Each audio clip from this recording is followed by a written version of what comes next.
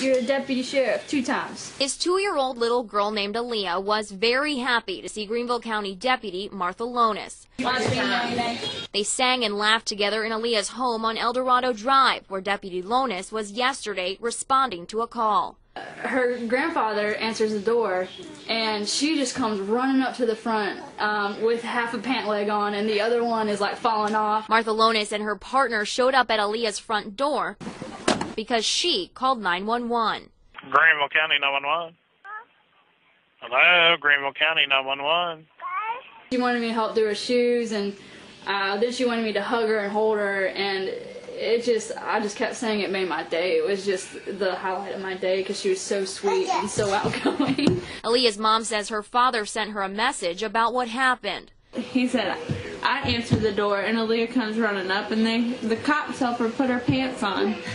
So I started laughing. Aaliyah's grandfather was watching her at the time and had no idea she had called anyone, let alone 911. She brought the phone to me, and I thought somebody had called. So when I answered it, nobody was there.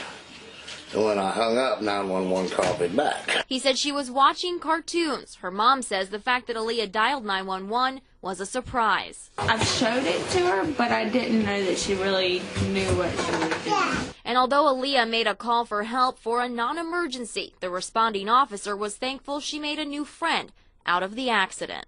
We have such hard, intense things that we have to deal with all day long.